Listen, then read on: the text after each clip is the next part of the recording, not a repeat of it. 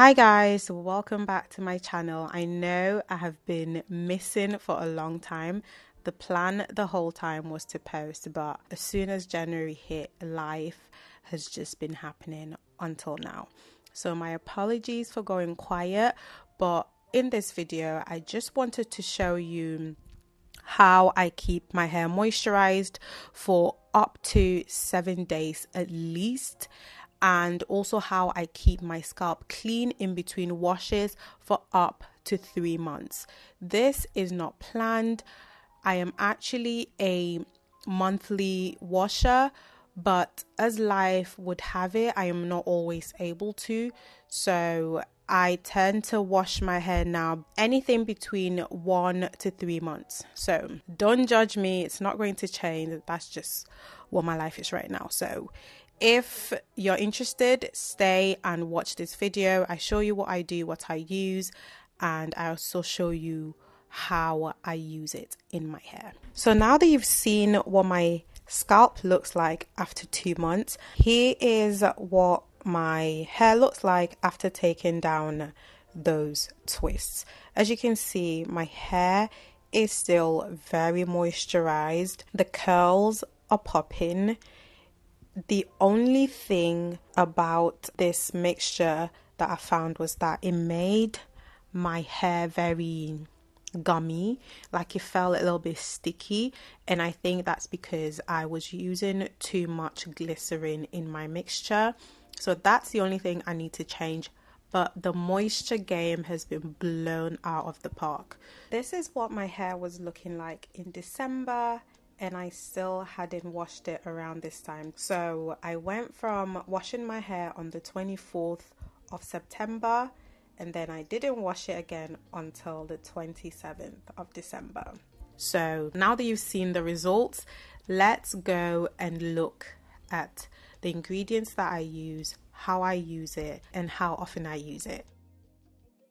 So first I go in with fenugreek seeds, then I follow up with horsetail herb. Horsetail herb is rich in silica. I go in with amla, one of my favorite herbs, then moringa powder. Then I go in with organic rosemary herb, then some black coffee. Then I go in with neem powder, ashwagandha powder, shikakai powder, indigo leaf powder, hibiscus powder, henna, marshmallow root powder, slippery elm, and then I go in with some hot water. So the marshmallow root, slippery elm, and the fenugreek give me a lot of slip, and I love that. So I made 2 different teas. I only showed you one. So this one to the left has henna and hibiscus, and then the one to the right has no henna or hibiscus and a few of the other herbs. I'll show you a variation of this soon.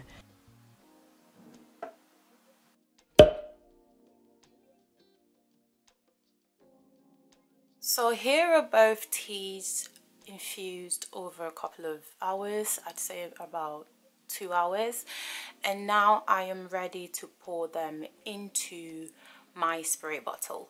So as you can see, this is the one that has the henna in there and it's very red, and then this is the one that has no henna. That's like more of a basic recipe. So yeah, I think if you had red hair, this is perfect, but this is for anyone with like brown dark hair. So yeah, I think I'm going to put this in my smaller spray bottle and then this in my bigger one. So in here I have aloe vera juice that I have blended from the pulp of the aloe vera plant. So like this, I cut it up and I squeezed the little pulp inside of it and blended it to get this. So I'm gonna sieve this and then add this to it, and then go in with a tiny little bit of MSM, and then we're going to add glycerin to finish it off. So let's go. So using this muslin, I'm going to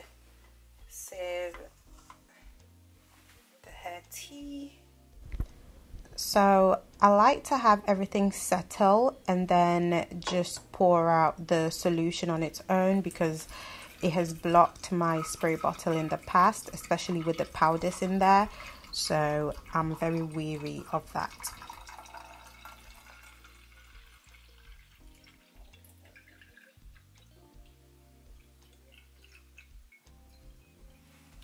So I've decided to just mix it, so that's what I'm gonna do.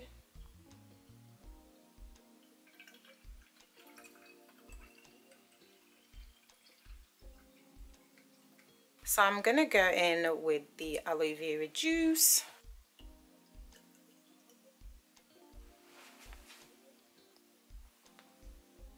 Okay, so that's the aloe vera juice. I didn't use all of it, so I used about half.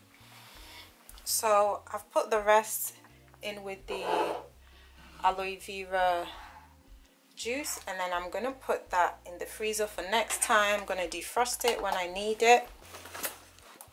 So that's going in the freezer. So what I've learned from making this hair tea is that I've been using way too much glycerin, and it makes my hair go quite sticky. So I'm just literally going to pour like a tiny bit in there. So it should be 2% of all of your recipe. I'm just gonna eyeball it and put.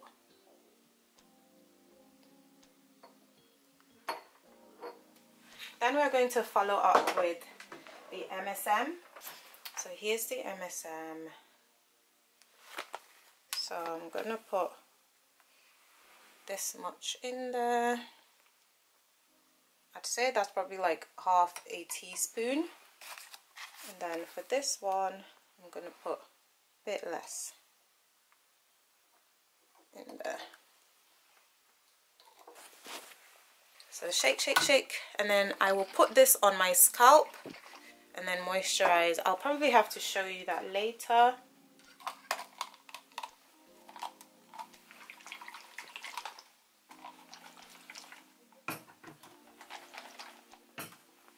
If you don't want it to be this red color, don't use hibiscus and don't use henna. So this is a variation of the second one that had no henna or hibiscus, and I love this one because it doesn't stain. So if you don't like the staining of hibiscus and henna, this recipe would be great for you. So it's star anise, fenugreek seeds, sage, horsetail, some black coffee, and rosemary. And I also add marshmallow root in there, and this is what I get. It's very moisturizing, it has a lot of slip, and I just love it. So if you don't like the color of the other one, try this recipe.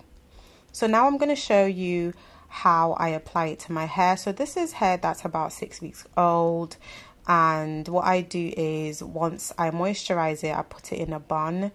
As you've seen, so there was 2 twists that I took down, and I am just going to spray my hair until my heart's desire. So here I'm just showing you what my scalp looks like after 6 weeks of no wash and just moisturizing my hair every couple of days.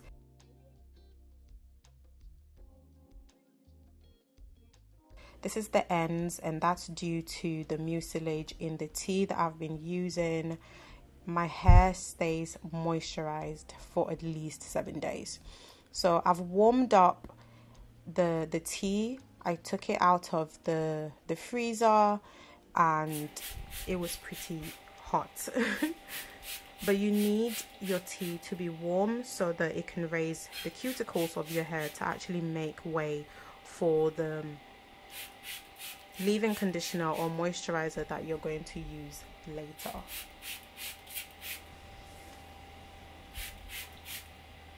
So I really make sure that I get this spray everywhere on my head, my scalp, my hair, my ends.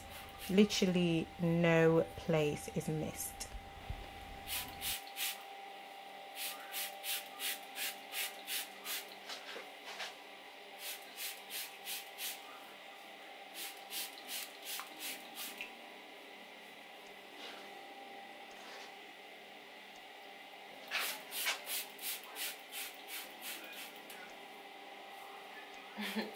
This water is so warm because I put it in some hot water to warm up. I took it out of the fridge and it's literally burning my scalp.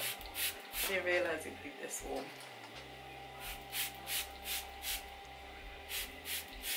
But it feels nice. I also like to squeeze the water into my hair, and I do this with any product that I apply to my hair if it's twisted up, and squeezing it in just makes sure that the product is squeezed into the middle parts of the hair. That may not be possible if I had just rubbed it down the length of my hair. So make sure that you squeeze the product in or the tea in, because it's really important to make sure that the product gets everywhere. So this water actually has some mucilage in there, very slimy. Well, not very slimy, but it's got a little bit of slime to it, and I guess that's why my ends are looking defined, if you can see.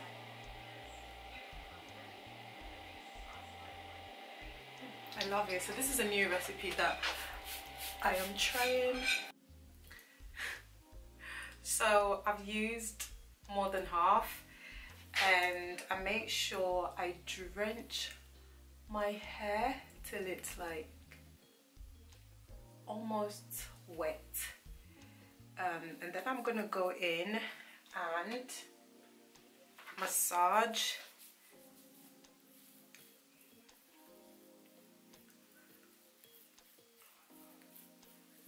the spray into my scalp, whilst sort of smoothing down the root of my hair, sort of in the direction that the hairs lay. I'm gonna do this again when I'm oiling my scalp as well, but this is just to get the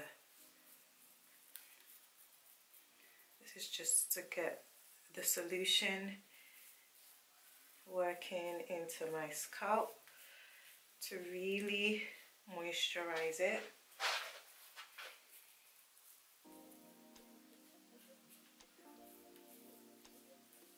I just love how this feels. I'm definitely going to stick to this recipe.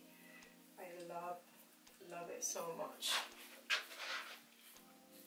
and I just love what it did to my hair as well. So this is hair that is I think 6 weeks old. I will confirm and put the date on the screen, but it's been a few weeks since I washed and did these twists.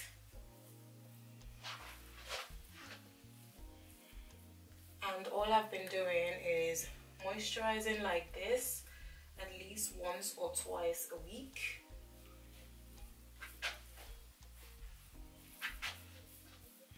And as you can see, when I showed you before, my scalp was very clean. I've not washed my hair since then. Yeah, so this thing keeps my scalp clean. I have MSM in my solution, and I think it works to really break down the dead skin on my scalp. So yeah, so now that the solution has all been soaked up into my hair, I am going to moisturize the length of my hair, and I'm using this intense curl cream by Moroccan Oil. They gifted me this years ago, and I'm just using it just to get it out the way. It's okay, I like the consistency. But you just look at how my curls are popping just from using that spray. That is crazy. Let's look. Look at that. My hair loves it. So yeah, I'm definitely gonna keep doing this tea. So it's not too heavy and it's not too light. It's just sort of like a good midpoint in heaviness.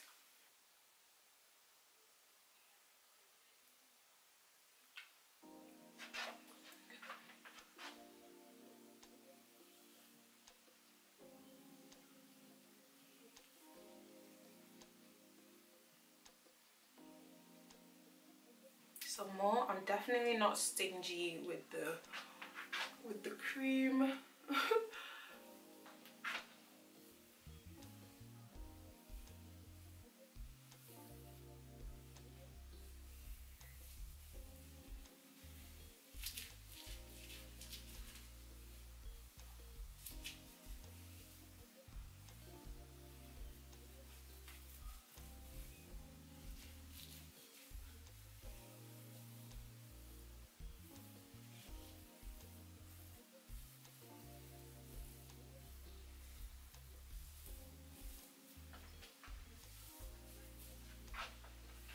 So next I'm gonna go in with my AYURVEDA infused oil. I have a video of this, but I've not edited and posted it. If you want me to edit and post, let me know. This is a very, very potent oil, as you can see by the color. It has a lot of herbs in it, and the ratio of herbs to oil is like, I'd say 2 to 1. So 2 herbs, oil 1. So it's a lot.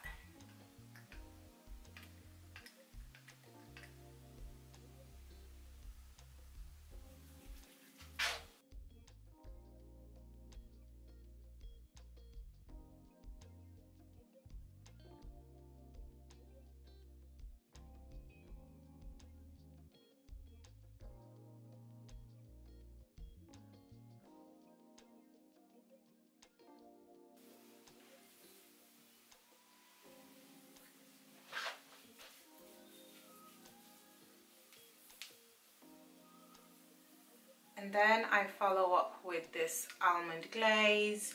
It's a proper butter. Excuse how it looks in there. Well, it's like a hair grease but better. That's how I like to call it.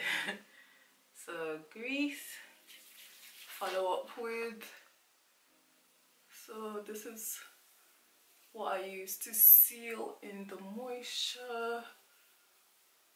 Concentrating this on the ends.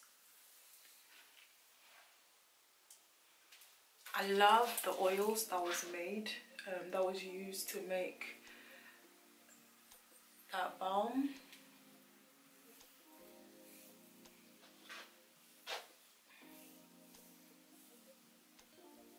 Okay, so now that my hair is all done and sealed, I am then gonna go in and oil my scalp with my AYURVEDA herbal oil. So this is it. This is one that I've mixed for my scalp. So I know for a lot of people this will be way too much product for their hair, but my hair, as I've found over the years, loves to be weighed down. Like when I have a twist out and I use like a really light product, the style just doesn't give. So my hair loves to be weighed down. It loves thick creams, butters, all of that. Give me all of it. My hair will lap it all up. So this is perfect for me. It's never too much. So definitely adjust it to what your hair and scalp can take, but definitely using the MSM in my solution definitely helps clean my scalp from some of the heavy oils, because before I started using MSM to my solution in August, my scalp started getting a bit sore, and I think it's because it just had too much product in there, and as soon as I started using the MSM, it cleared. So definitely experiment with different formulations of this tea, and you know, do your own research into using MSM and see if it will work for you, but definitely experiment, because there's so many different ways to make a herb tea. There's so many different herbs out there that you can use. So yeah, have fun with it. So after that, I go in and massage my scalp. I love massaging my scalp. I know that like there's a particular way that they do these head massages in Ayurveda, but I don't know how to do that. I haven't bothered to look into it, but I've seen people do it properly. Maybe one day I'll learn and do it properly, but as of now, this is how I do it and it works for me.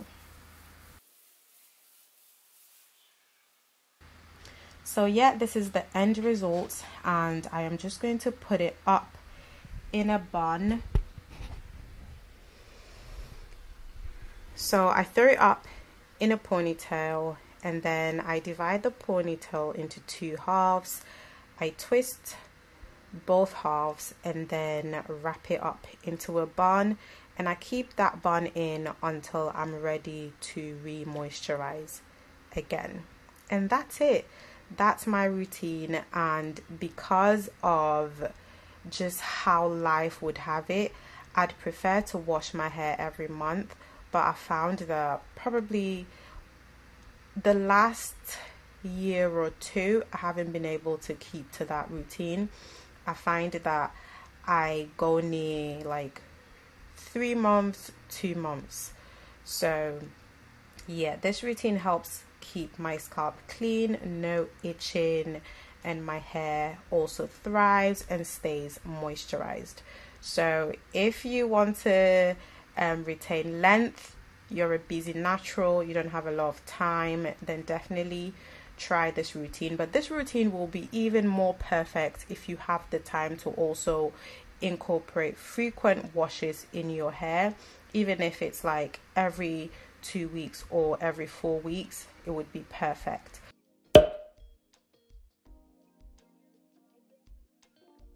So yeah, let me know if you will try this, or if you already do it and your experience with any of the herbs or MSM.